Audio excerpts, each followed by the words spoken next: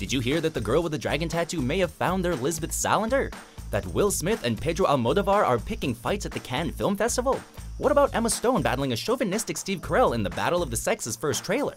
No? You're still a feminist, right? I'm a tennis player who happens to be a woman. We've got you covered.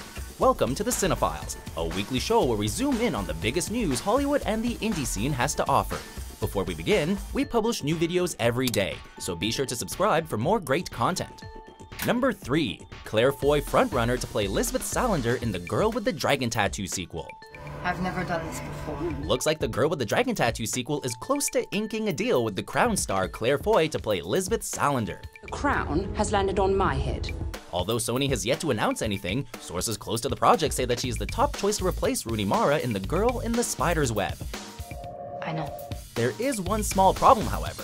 It's possible that nothing has been made official because insiders are also saying that Foy is in talks with La La Land's Damien Chazelle to star alongside Ryan Gosling in First Man, the story of Neil Armstrong's journey to becoming the first man to walk on the moon.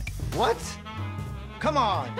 While Sony looks to bring in Foy, they already have horror director Fede Alvarez locked in to direct, who's worked on critical successes Evil Dead and Don't Breathe.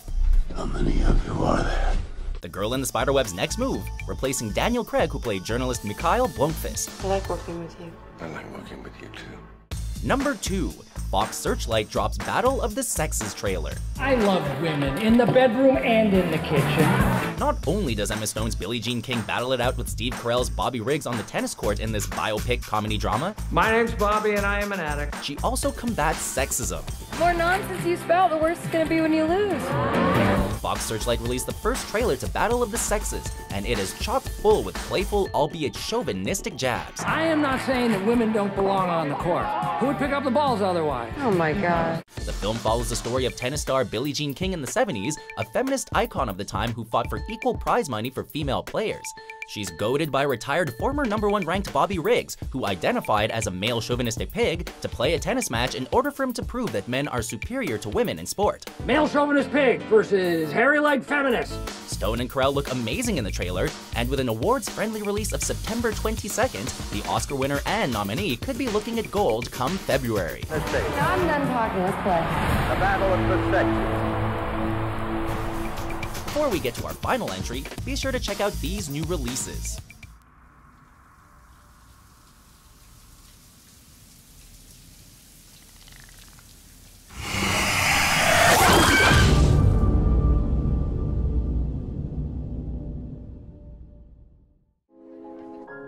I never left my family.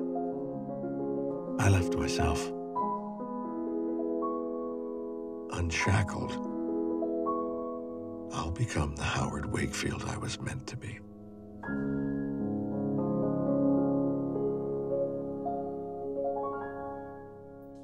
Number 1. Will Smith and Pedro Almodovar fight it out on Cannes jury. On the opening day of the festival, Cannes jury member Will Smith ruffled a few feathers, more specifically, those of jury president Pedro Almodovar. The two sparred over Netflix and the role it's playing in the consumption and distribution of film. You wouldn't understand. I personally don't perceive that the Palme d'Or should be given to a film that is not seen on the big screen, Almodovar said. Hell no. Smith replied, "In my home, Netflix has had absolutely no effect on what my kids go to the movie theater to watch." This year marked the first time Cannes has allowed Netflix originals to be part of the festival, with 2 movies in competition for the Palme d'Or, The Meyerowitz Stories and Okja. And most importantly, they need to taste good. But the festival changed its tune by introducing a new rule where all competition films have to have a French theatrical release date, essentially barring Netflix productions since they don't have any. Do me a favor, keep that kind of shit to yourself. Awards will be handed out closing night, May 28th. Do you agree with our picks? Check out these other great clips from WatchMojo and subscribe for new videos every day.